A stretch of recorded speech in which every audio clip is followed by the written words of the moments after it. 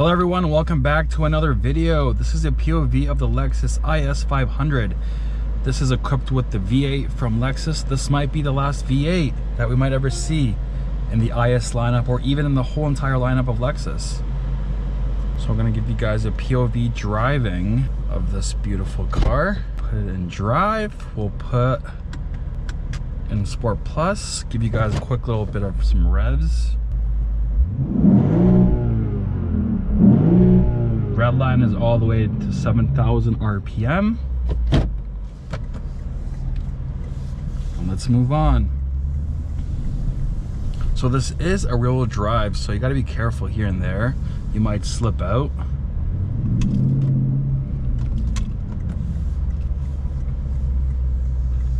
So I've had this car for a week now, and I have to say I'm really disappointed with the sound that this car produces. So the muffle that you hear right now is pumped in through the speakers, and you can adjust it. You can lower the volume on how much fake exhaust you want in the cabin.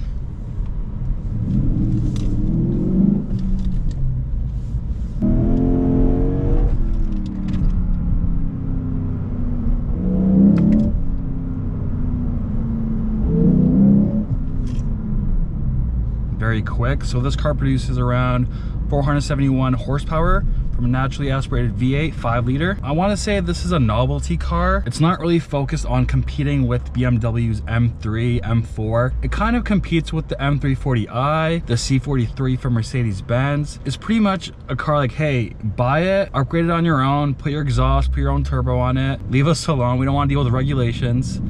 This isn't really a true F-Sport car. It's only equipped with the V8 and that's it.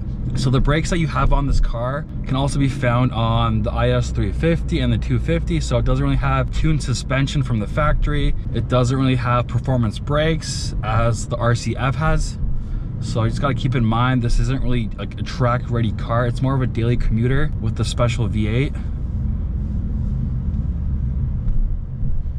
I want to say this interior is pretty much outdated. You can find this on the Lexus IS from 2015 to 16, but you're not really buying it for the tech.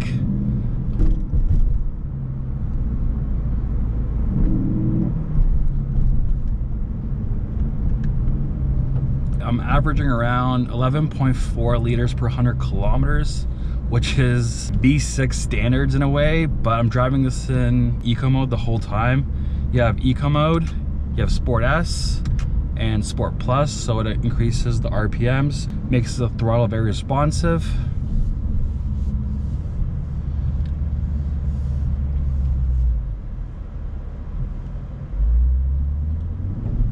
This car is perfect for the weekends. I wouldn't say this is a perfect daily commuter.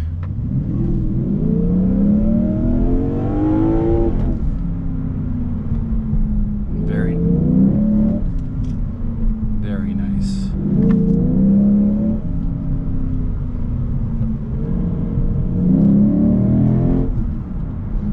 Ooh, I just want to keep going.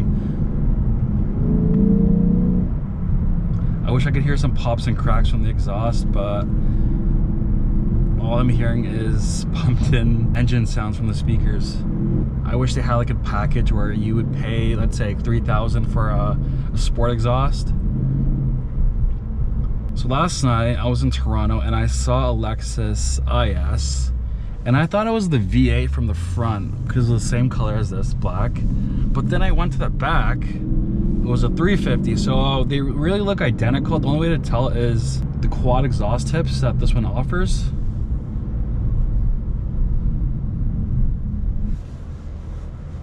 The steering wheel is very light.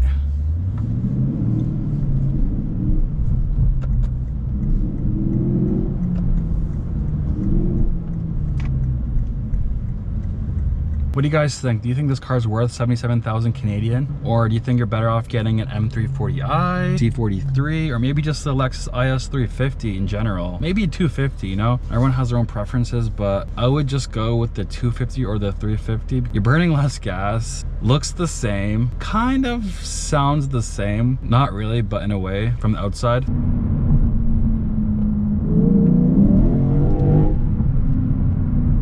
Hit up a gas station the way I'm driving these days. So we can also move the car into manual mode. We can downshift. We have paddles.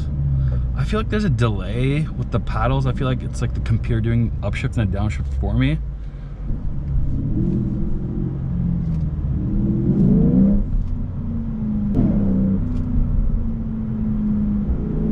Nice Urus passing by, very nice.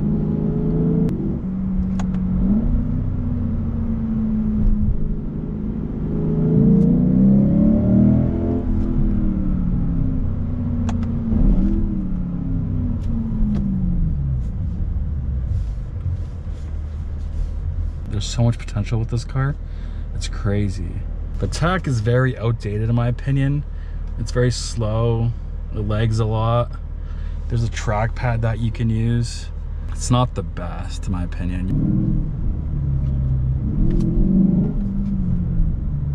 So the paint color on this is called Caviar, but I'll just call it black.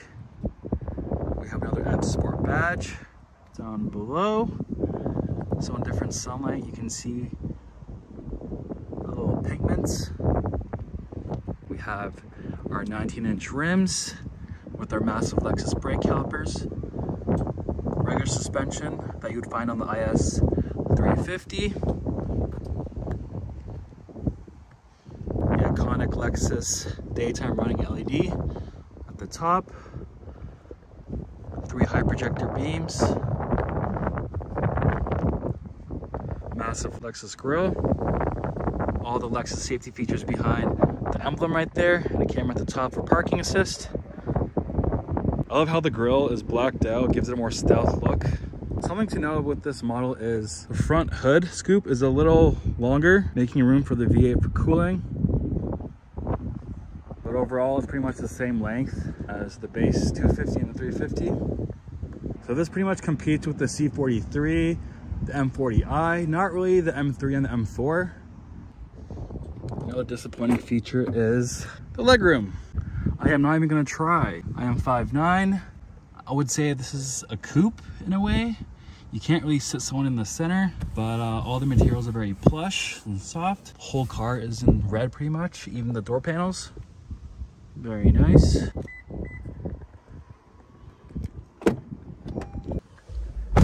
Stepping in, the first thing you notice is more red. Something that I don't like is my knee always digs in to the panel right here. It really hurts. But let's power this V8 for you guys. Wow. So the interior is pretty much a letdown. It reminds me of the Lexus IS from 2015, 2014. It's a typical climate control down below. The tablet-like display, which is very, very slow. You have a trackpad right here, vibrates back, giving you feedback, toggling between. We have our menu. Honestly, it's not the best. You're buying this car for the V8 and the performance, not really the infotainment, but it's a letdown that this is a $77,000 car and you're getting a 2015 infotainment display. All the newer Lexuses have top of the line navigation, high res displays, but you get the V8 though, I guess, right? Touch response is very laggy.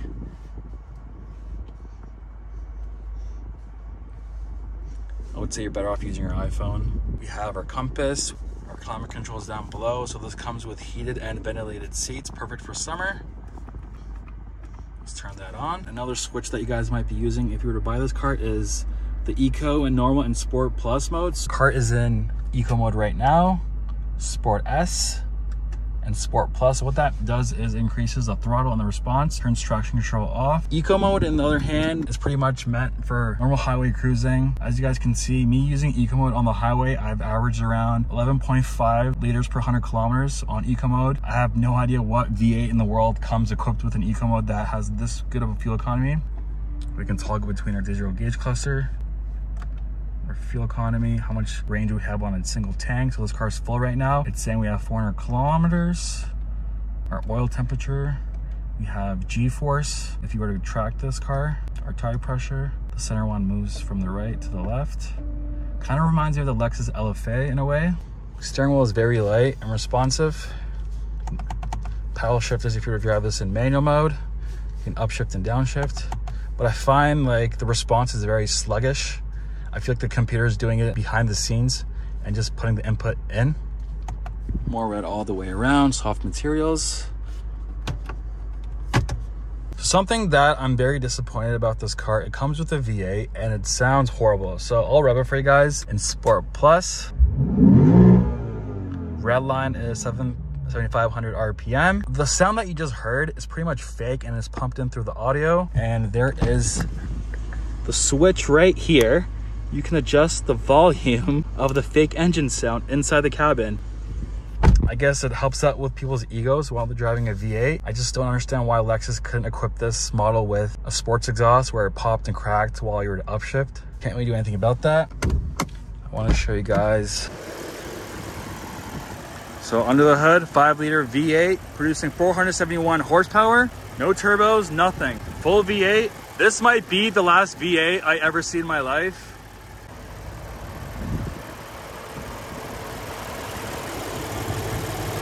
Imagine this came with a turbo. We'd be producing around 600 horsepower. Let me show you guys the trunk space while I'm at it here. Plenty of room in the back. Something to note, that it comes with a spare tire. That's a nice little feature. Now power operated, manually you have to close it. Just a letdown with the exhaust. That's my only big issue with this car right now, is the exhaust. It needs a better exhaust.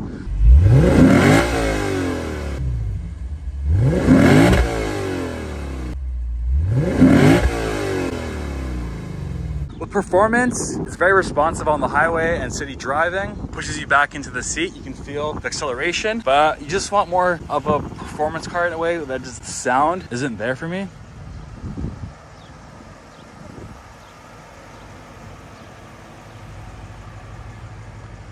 And another thing before I end this video is, this isn't really an F-Sport car.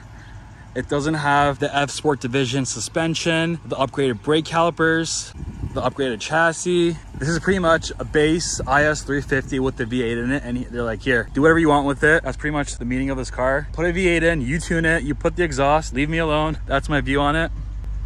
Hopefully you guys enjoyed this video. Remember to like and share. Take care, guys.